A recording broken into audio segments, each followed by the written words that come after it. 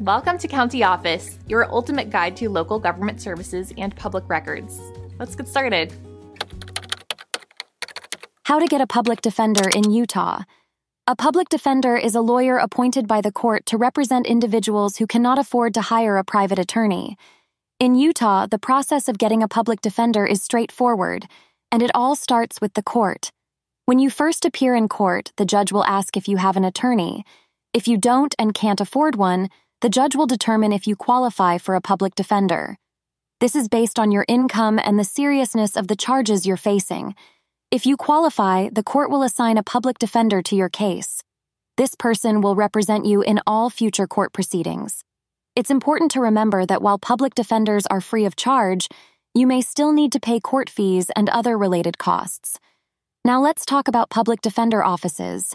These are government offices that provide legal representation to individuals who cannot afford to hire a private attorney. In Utah, each county has a public defender office.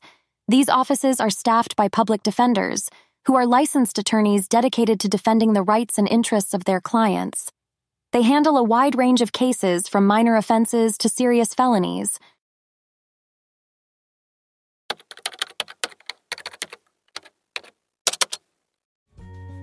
To learn more, check out these links, which you can click in the description below.